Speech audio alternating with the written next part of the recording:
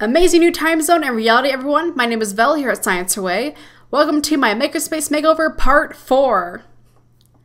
Today we're assembling a table. Not just any table though, a workbench to be more precise.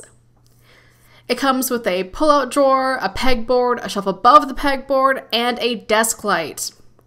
Once again, my dad is helping me assemble this, which is good because the instructions recommend you have 2 people to build this workbench. And it's always nice to have a second pair of eyes looking at instructions.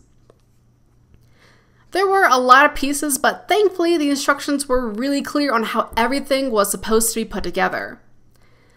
This workbench on a whole was really well thought out. It's heavy too, so when my 3D printer is working or if I'm sanding something, it will barely move, unlike my foldable white table. This is one of the other reasons I got this. The only problem we ran into was putting the light in. On the back of the light, there are 2 holes you screw into from the top of the upper shelf. One of the holes was stripped, so the screw we put in only went in so far before it got stuck. We couldn't unscrew it to get it out or screw it fully. We decided to just leave it. It'll stay in place with no risk of falling, and you can barely notice it anyway. Other than that, assembling this was great. It took us around 3 hours to assemble. Now that it's built, it's time to arrange my 3D printer, tools, and other objects. I know I said I was looking for a small table specifically for my 3D printer, but the 3D printer only takes up less than a foot of the table space out of a total of 4 feet. This was plenty of workspace to do what I needed. Whether that's sanding, working on 3D prints, assembling kits, or trying products. Since my 3D printer is on the table, I used 1 section out of 3 in the pull-out drawer, specifically for 3D printing and post-3D printing tools and necessities, such as glue sticks, tweezers, a nozzle cleaning kit, different files, and a hand sander.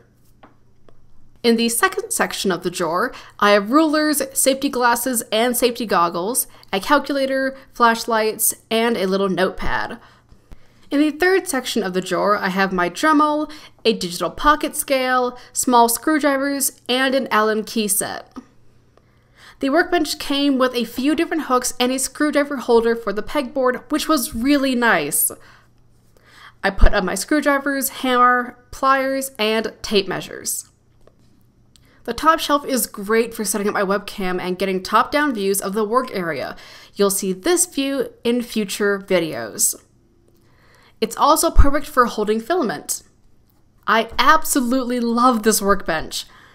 It's got the storage space, a nice big work area, a way for me to get top-down footage, which I've wanted to do recently. I like to see what I'm doing at night and light up the workspace for recordings, and space underneath for other storage bins. Big thank you to my dad for helping me assemble this. I'm sure I'll use this a lot. Actually, I already have, but you'll have to keep a lookout for those videos. I wonder what's left to do for my Makerspace Makeover. I guess you'll have to wait and find out. So make sure you subscribe and ring the bell so you know when I post new content. Thank you so much for watching, and I'll see you in the next part of my Makerspace Makeover. Bye!